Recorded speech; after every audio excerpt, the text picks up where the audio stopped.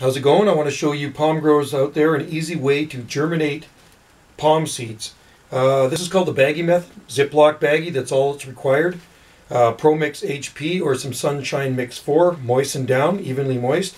That's peat moss with perlite in it, a lot of perlite. So I harvested these Trachycarpus fortunae seeds at Horseshoe Bay in West Vancouver. Near the ferry terminal, there's some nice palm trees growing there. And put the date on the bag. I sowed these, December 29th, 2015. And if you look closely, they're actually already starting to sprout.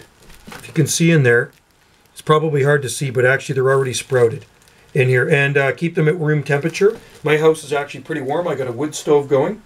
And here we go. In a month, in just a few days, we've got these things sprouted already. There's actually quite a few of them sprouted in here. And I'll dig one out of here so we can have a look, see.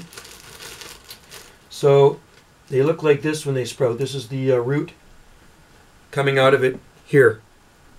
You can see that right there. So that's a Trachycarpus fortunae seed sprouted.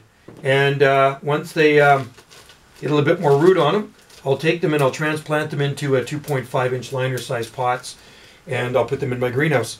And another way to germinate palm seeds is in seed flats as well. So anyway, you can do that. My greenhouse is full of them, but these are Bismarckia palms from Hawaii, and they take a long time to sprout. You can see the big seeds, but you can see the seedlings coming out of there now. Anyway, try this. Baggie method works really well, and you won't be disappointed, folks. Really easy way to start your palm seeds if you don't have a greenhouse. And like I say, if your house is warm like mine, they will germinate pretty quickly.